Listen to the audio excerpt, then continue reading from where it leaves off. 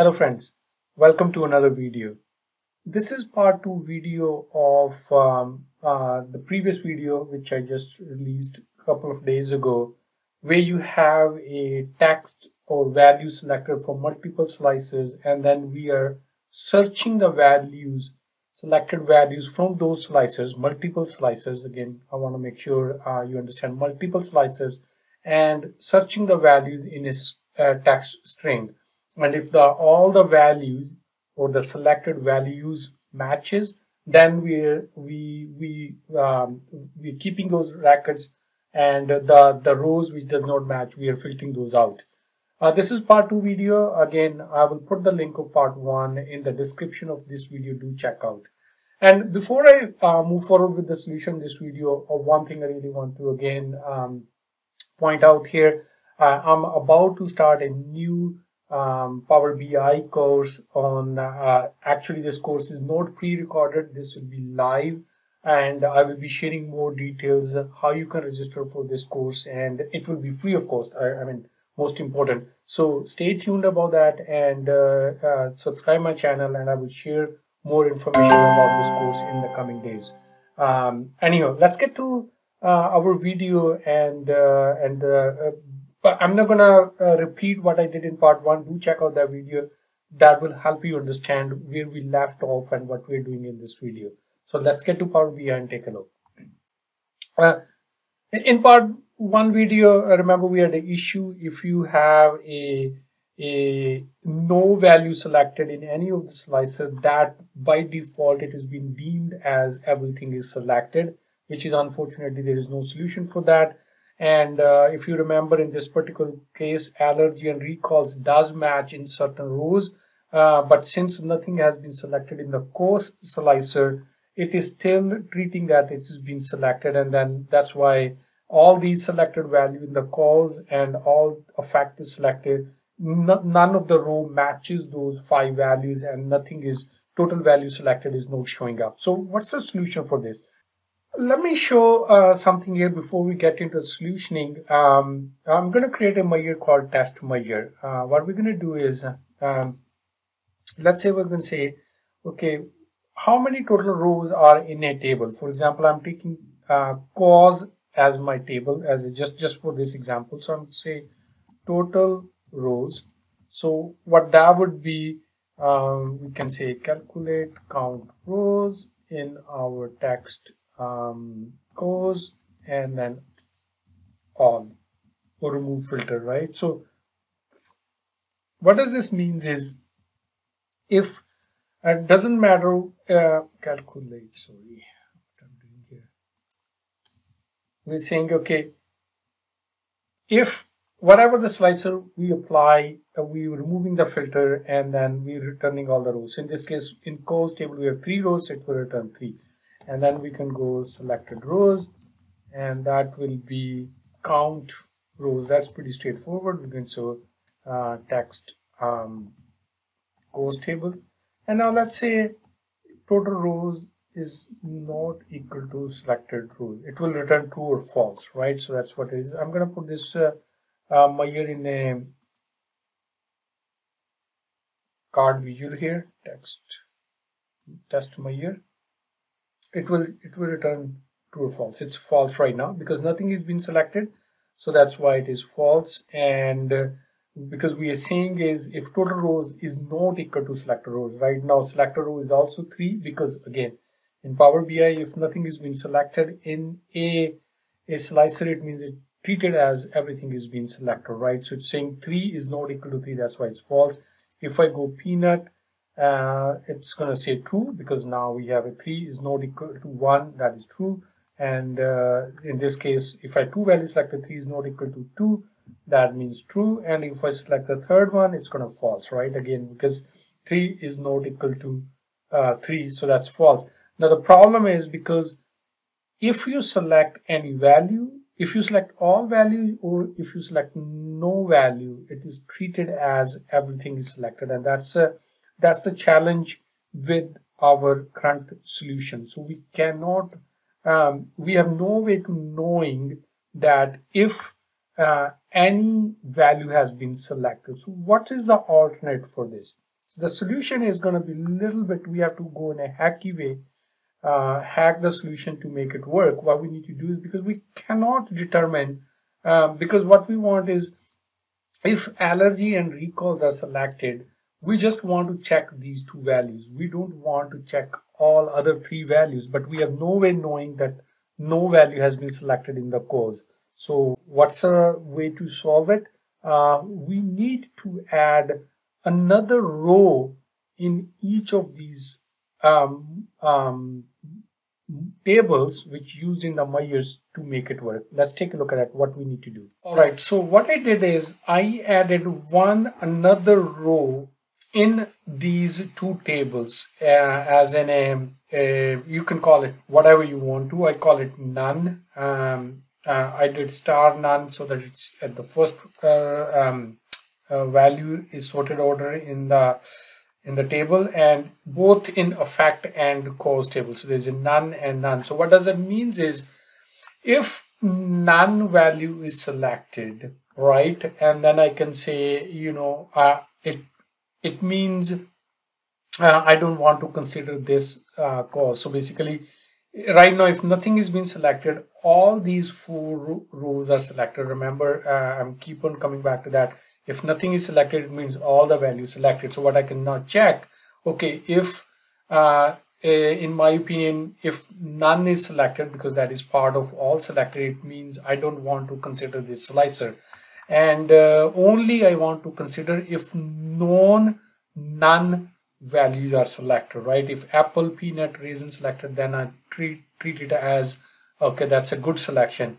As soon as none is being added, either it's a invalid selection, or no value has been selected. So I want to exclude, I want to check that.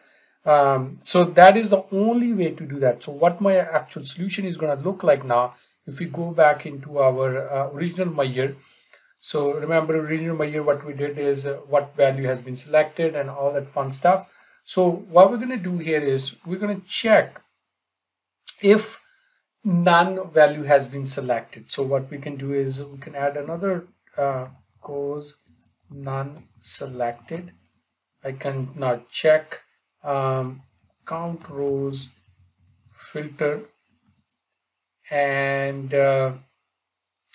text cause, and then I can say cause not equal to, actually equal to none.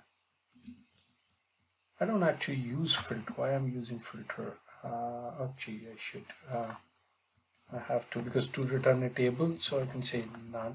So now this none here, you have to make sure it's the same exact value what we added in the table. So what I'm saying is, check in my text cause table based on the selection if none value is being selected, right? So give me the number of rows. It's always return 1. If it is selected, it will return 1. If it is not selected, it's going to return a blank value.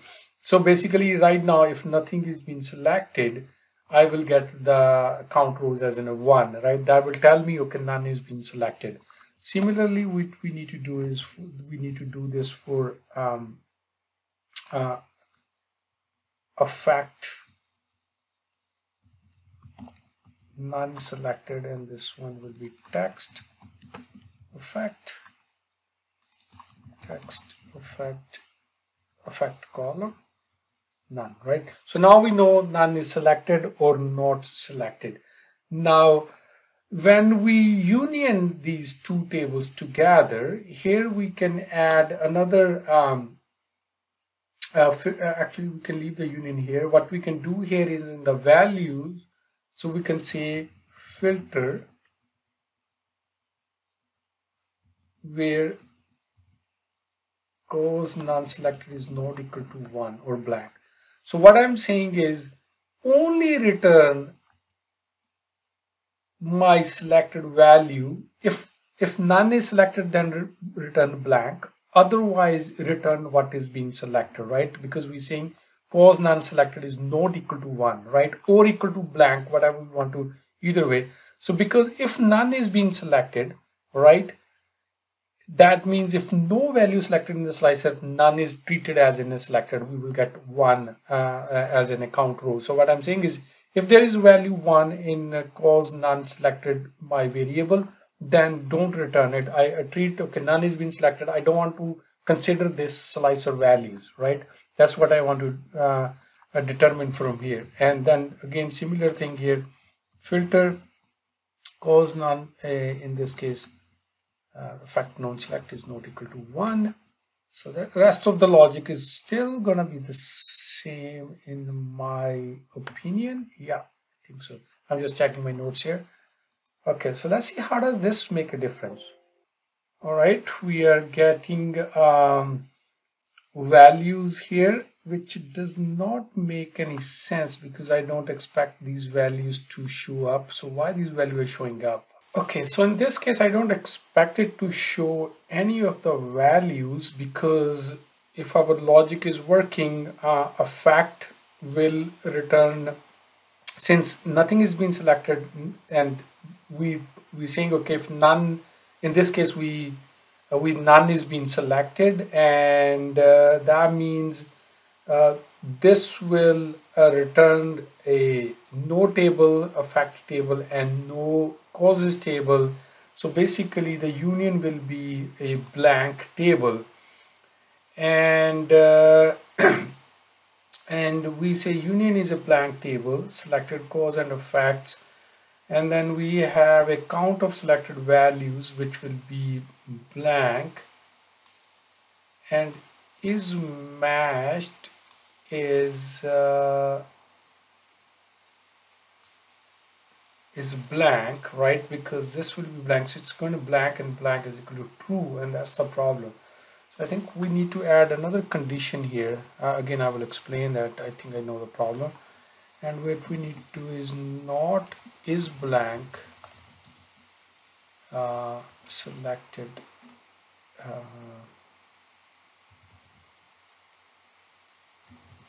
count of selected values. I don't like how it has been filtered, formatted. So let's see, this is matched and not is blank, and then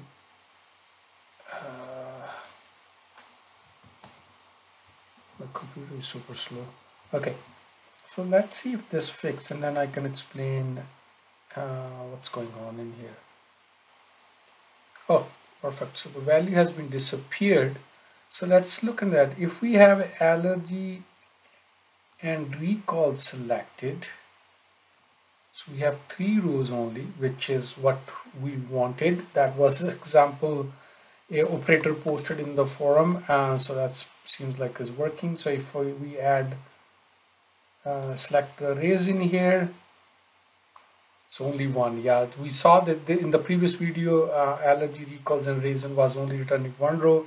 So if I remove reason, it means now it is only checking allergy and recalls in this case, and it's not adding these 4 rows as part of the table, because none of this, because we are checking none is not being selected.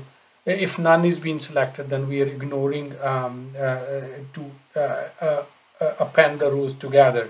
So this seems like is working, but let me go back to the Mayan to make sure I explain it to you guys.